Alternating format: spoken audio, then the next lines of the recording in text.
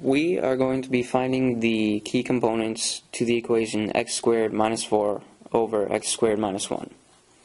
The first thing we're looking for are the zeros, so we're going to set the top, x squared minus 4, equal to 0, because then if you set it equal to 0, you're going to get 0 divided by x squared minus 1, and 0 divided by anything is going to be 0. So that'll get us our zeros.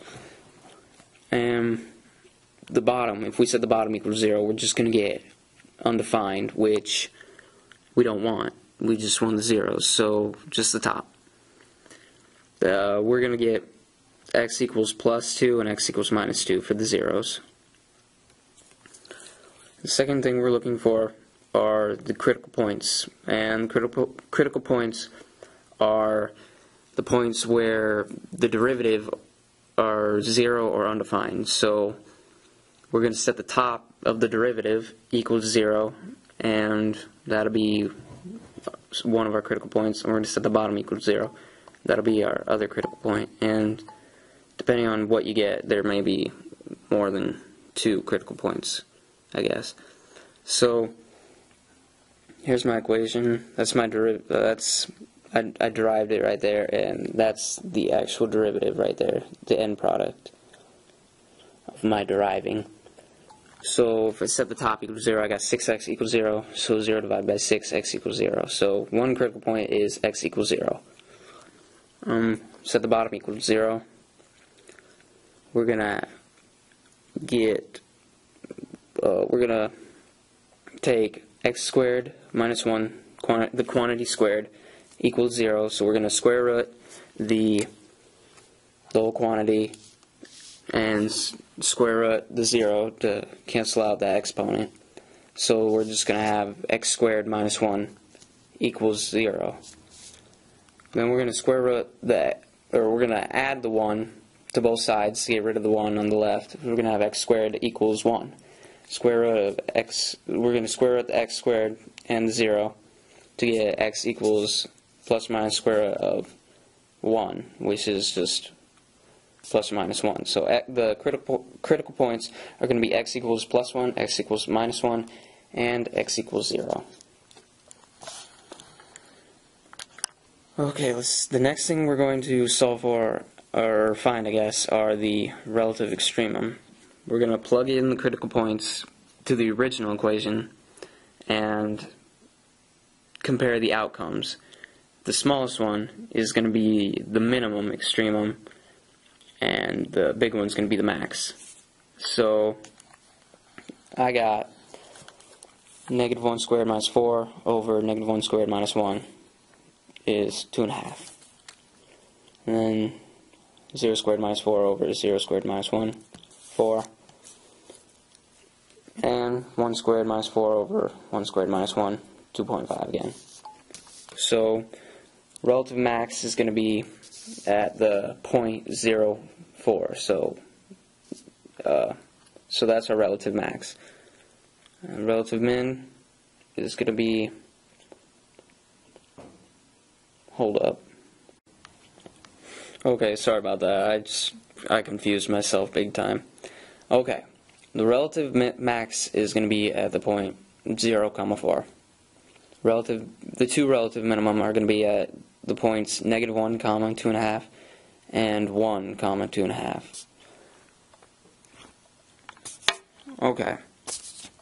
Next, we're going to find the increasing and decreasing intervals.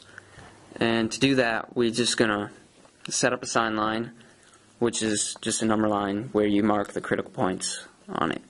And then we're going to test points that are in between the intervals of each critical point. So like, we're going to test points in between negative infinity and negative 1, and in between negative 1 and 0, 0, 1, and 1, infinity. So these are my working these out. I think I did a lot of them in my head or whatever, but either way, negative infinity to negative 1 is, well, if you get a negative number, it's going to be decreasing, and if you get a positive number, it's increasing. So I got a negative number for basically negative infinity to 0, So those both are decreasing. And once we pass 0, they start increasing again because they're positive numbers. And that's the correct way to write it, I guess. The next thing we're looking for are inflection points, which are where the derivative of the derivative, or the second derivative, I guess, equals 0 or don't exist. So like undefined.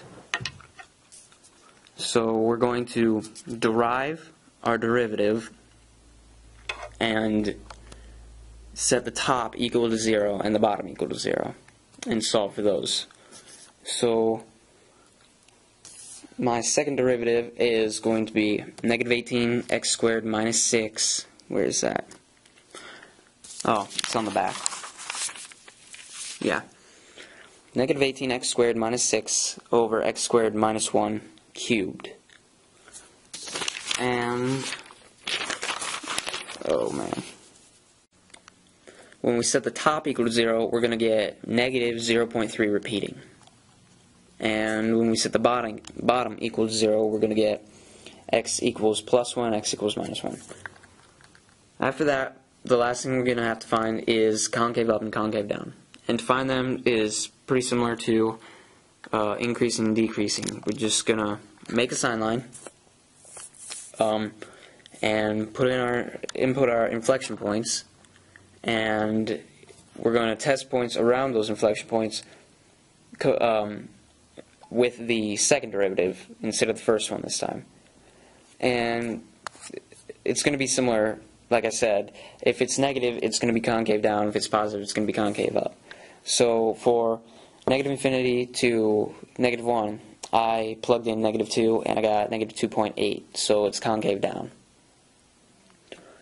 And in between negative 1 and positive 1, I input 0 and I got 6, so concave up. And for 1 to positive infinity, I got negative 2.8 again, so concave down. And now we'll go on to the next problem.